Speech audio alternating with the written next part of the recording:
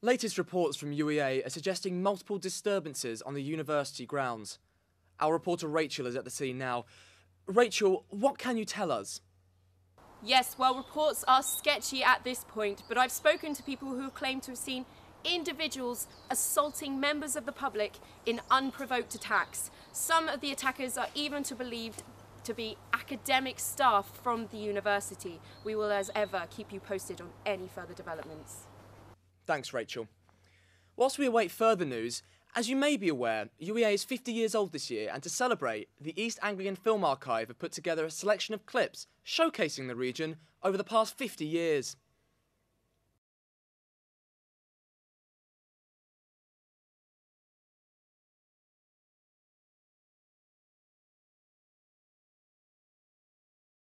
Next in the Inspiring Ideas Zone, Professor Corinne Le Corre talks about her experience and the information discussed at this year's IPCC meeting in Stockholm. Oh, we are now getting reports in from our correspondent on UEA campus, who has spoken to the Vice-Chancellor and UEA's campus security about the developing situation. Vice-Chancellor, is there any truth to the rumour that a rare and lethal strain of the ZOM1 virus has been detected on UEA campus? Well, what I can tell you is that our scientists in the School of Biological Science are looking into this matter, but at the moment I can't confirm or deny it. What I can say is that nobody on the campus should have any cause for concern. What precautions and contingencies does UEA have in place in the case of an outbreak of zombies? Well, both our security and our press teams are fully briefed, and as you know, Norwich is about the safest city in England and will continue to be so. Have you done anything to prevent students and staff being eaten by zombies? We've taken the necessary sort of contingency moves, but at the moment I can't confirm or deny there's any such threat. So are you officially denying the existence of a zombie threat? No, I'm neither confirming nor denying. I'm underlining that nobody on campus should have any anxieties.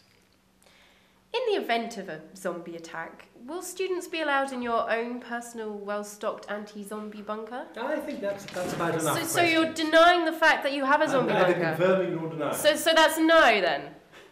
So what preventative measures have security at UEA taken in response to the rumours of a zombie outbreak in the area? Well, we have installed heat sensors on all CCTV cameras and are monitoring people as they come onto campus and whilst they are on campus.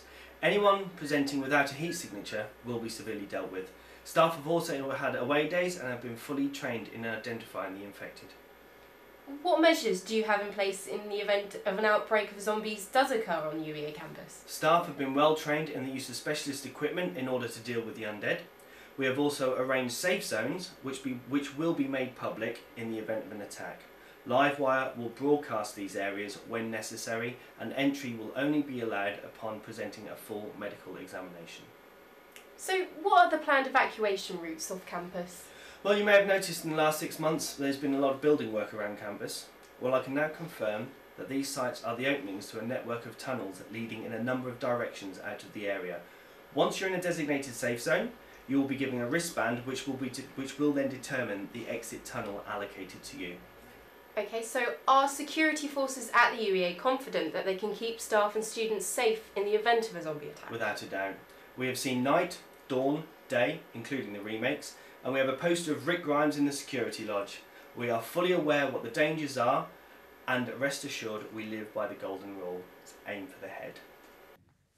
Breaking news coming into us here. An outbreak has occurred on UEA campus. We go back to our reporter who's at the scene now. Rachel, can you update us with any new information? Yes, Jay, we have confirmed sightings of the Walking Dead are now fleeing the area in mass panic. Emergency services are reportedly heading towards the university.